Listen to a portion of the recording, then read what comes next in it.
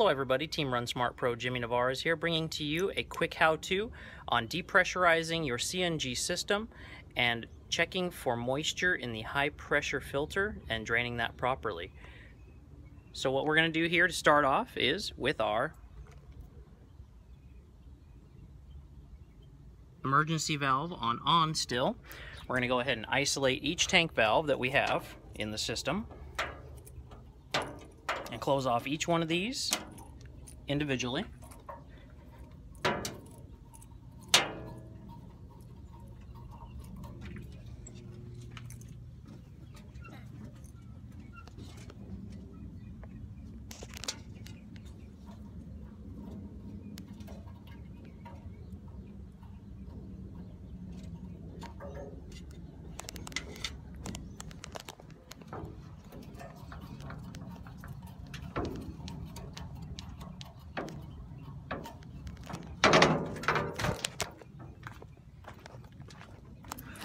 Not to forget the one down here in the bottom of the side rail tank.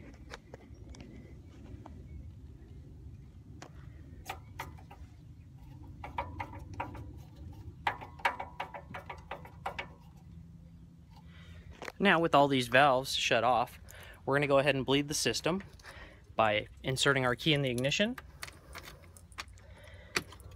and running the truck until basically it runs out of fuel in all the system.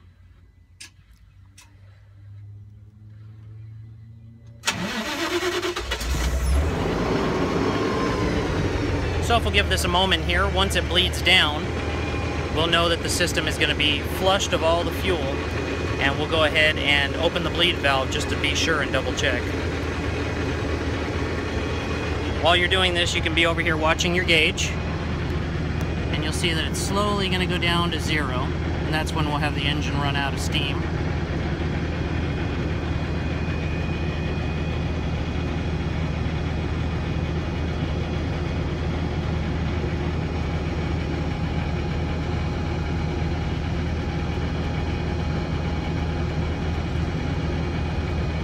It takes a little bit depending on what system you are running, how many tanks you have, and how many lines.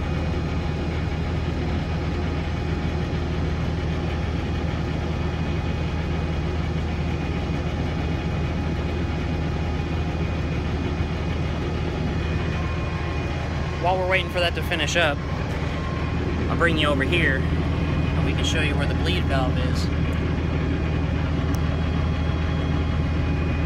This bleed valve will open up with a 5/16. We'll have the 11/16 wrench handy, socket or wrench.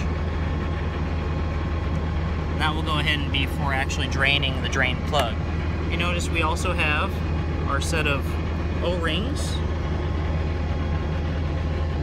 And then here, this is the handy trick of them all, because you have to properly lubricate the O-rings.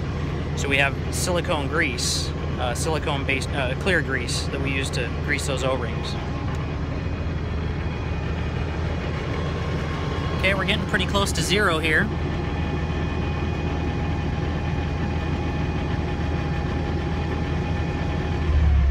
And there she goes. All right, so now we're going to go ahead and bleed the excess, make sure it's fully drained, and then try to make sure there's no moisture in the high pressure filter. So I've turned the camera angle around here so we can get a better view of what's going on. So basically what we're going to be doing here is making sure that the fuel systems where we're fueling are not getting any of the oil or moisture into the system here at the inlet where it comes in. So this is actually your high pressure filter and then your bleed valve. So first we're going to go ahead and bleed this valve now with the system all drained, to make sure that we are free of all CNG in the system.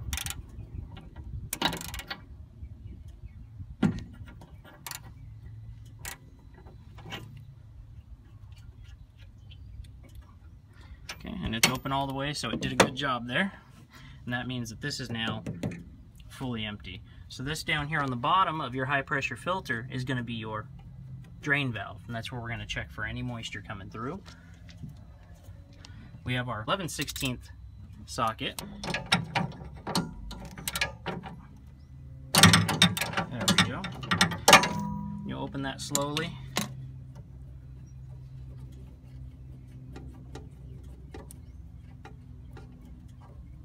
And if you've been fueling at good stations, you shouldn't have too much there coming out.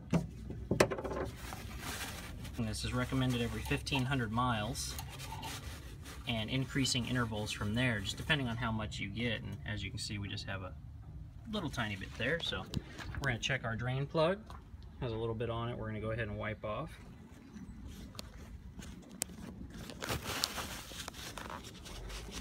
While we're doing so, you want to inspect that O-ring that is on there. Make sure it's not cracked. And we can take a little bit of that silicone there. Just dab a little on that O-ring. Make sure it's lubed up.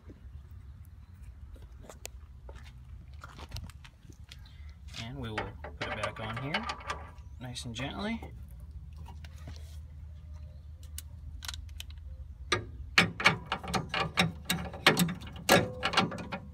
And we'll tighten it back on.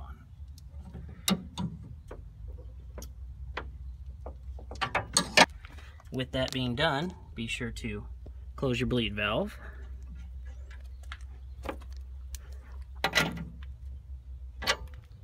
Since your system is already on, then we can go ahead and turn all the tanks back on.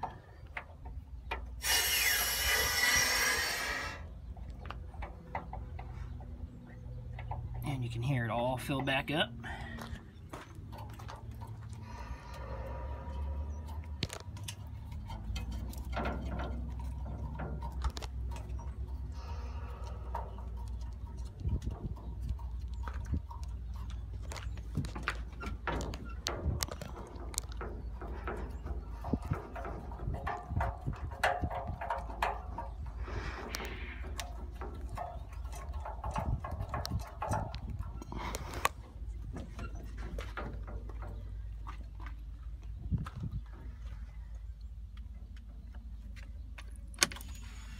We'll go ahead and make sure the system starts and everything's okay.